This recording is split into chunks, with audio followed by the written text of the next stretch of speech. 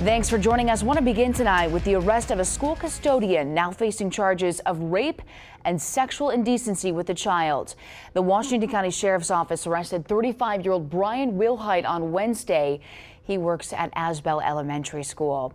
4029's Jamie Weiss is joining us now live. She's been following today's developments for us. She is in Fayetteville tonight.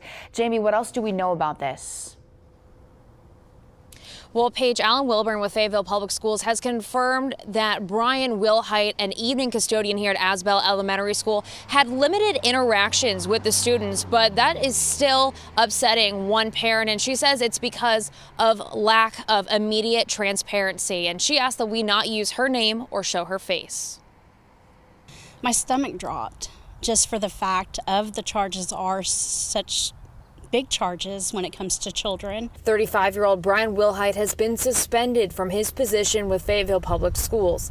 He was arrested Tuesday on charges of rape and sexual indecency with a child. One mother says her son, a student at Asbell Elementary, was aware of an arrest before she was. And he did say that he saw a policeman at the school, and this was at the time when they were being put on their bus. Children were there and didn't notice it. So I feel as a parent, again, that they should have notified us and just said, hey, we had an event happen at the school. They don't have to release details or anything like that. Just let us know our children are safe. Parents of Asbell Elementary students were notified tonight after 5 o'clock by Fayetteville schools that an arrest had been made.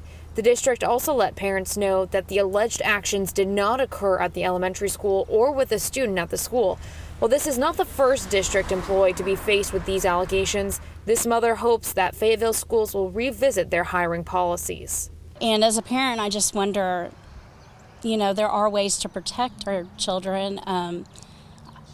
You know, maybe stronger background checks or just, you know, interaction with their employees and communication so that they know their employees better, perhaps.